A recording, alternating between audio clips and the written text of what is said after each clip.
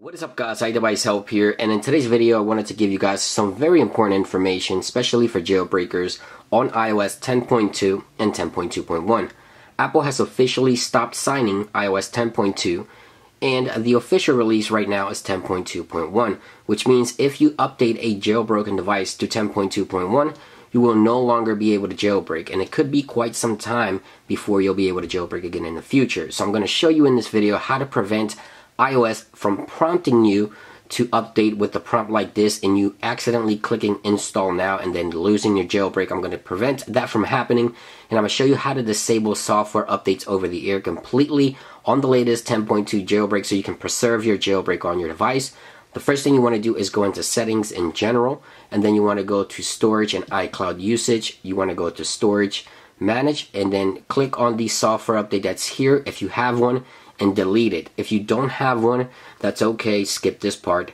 What you want to do next is go into the Safari web browser of your device. I cannot link you guys in the description down below for this because it will not work. What you have to do is open up Safari on your device, and you want to type in this URL here, letter by letter. Pay very close attention.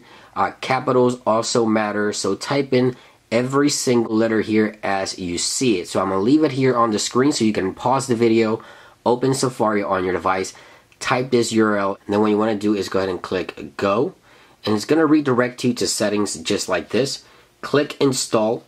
If you have a passcode, it's going to ask you for your passcode, the same one that you enter to unlock your phone.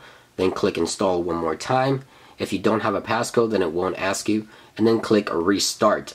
Now once it restarts, this is going to prevent the software or the phone from prompting you that the software update for 10.2.1 is waiting on your phone to be installed, or prevent you from accidentally installing completely by accident. It has happened before.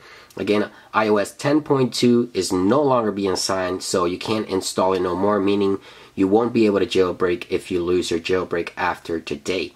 So let's wait for the final reboot here and show you that the software prompts and software updates have been disabled on this device. Again, make sure you pause the video and pay very close attention to the URL letter for letter because it is very important.